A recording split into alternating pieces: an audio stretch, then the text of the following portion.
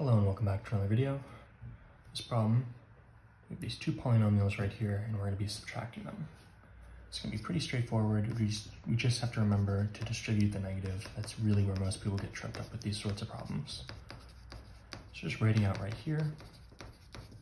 Let's get rid of these parentheses and then we can add like terms together. So this parenthesis is just on its own, so we can just get rid of it. We have ab squared plus 4a squared. We have the negative sign here, so we're going to have to distribute that.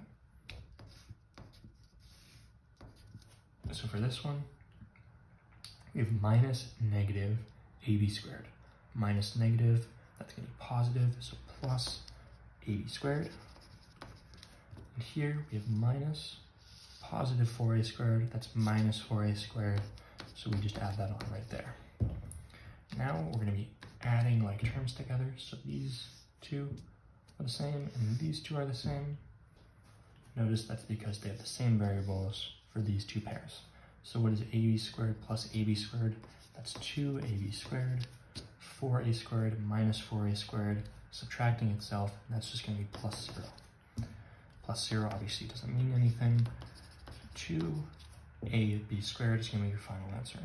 That lines up with a, and that's going to be the answer. As always, thank you for liking and subscribing, and I'll see you in the next video.